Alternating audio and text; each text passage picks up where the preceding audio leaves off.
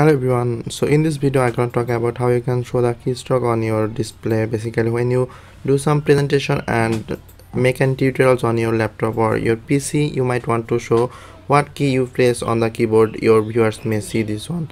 Like if I press any shortcut, like you can see if I press Ctrl C, it will show in the bottom left corner on my screen. If I press any other shortcut or any key, that will directly show on my screen, so you do not need to edit it after you're recording video or any other things. So in this video I will show you how you can do this very easily and completely free. It will not charge any single amount of pennies in from your pocket. So don't let present, check out today's video.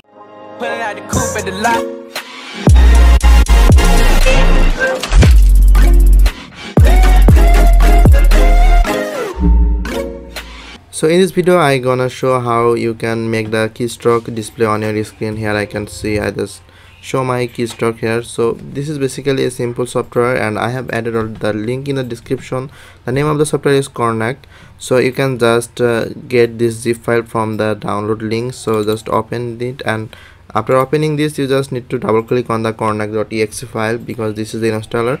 So when you open this, install this one, it will automatically open a software inside your task panel. You can see here there is the software. So to do some modification you need to click here. I show you how my keystrokes are showing. So you can see that all my keystrokes are showing now, and what I press it will show here. So we can, if you want to change the position of this, you can do that, or change the font.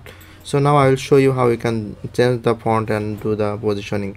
To change the positioning you just need to select the Cornac software from the taskbar on the right corner below, and then click on this. You will get this setting. So there are few settings, that appearance and general. So in general setting you will get the positioning option of the display. Here you can see if I click, the text will be on the below of the left screen. But if you want to change the position, you can just select the position from here and do adjustment from here. So if I now save this one and if I press, you can see that will be on the right corner top. So if I want to move this one, so you can see when I move this bar, you can see that this is changing its place. And if I set the right offset and then press save, and you can see my text are in the middle. So if you want to set it at the middle of the screen, so you can just move this like this. So I think you understand how to do this one. You can set it on your own necessary where you want to show this one, and you can also do some more modification. I will show you how to do this. So now go to the appearance tab. Here you can do other things like changing the opacity. So you can see my opacity of this text background is about 0.5, I mean 50%. So if I give this full, then you can see that my opacity of the text is go to the full and 100%. So there is no transparency in the text. So I recommend you to put this on the 5 because we can see the inside object through the text. And another thing, you can also change the font color from here. Like if I give the red, now just press save, and you can see that the font color have been changed to red. And if you want to change the background color, you can also do this one.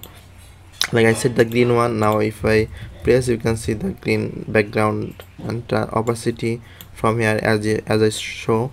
And you can also change other things like the shortcuts only function. So if you select the shortcut only function, so I just press save, then what happened, if I press any text, that will show. But if I press any Ctrl C or Ctrl B, I'm right now pressing the Ctrl C or Ctrl B from keyboard, but it's not working because there is not such a shortcut in the desktop. If you want to use the Photoshop or any other things, then you can just press the shortcut, then it will display. Nothing happen when you display randomly.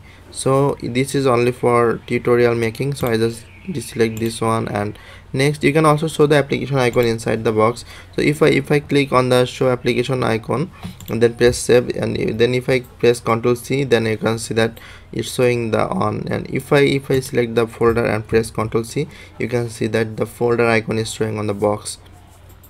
So this is how you can change all the setting as your need. And if you mess around with the software setting, then you can just select the reset to defaults.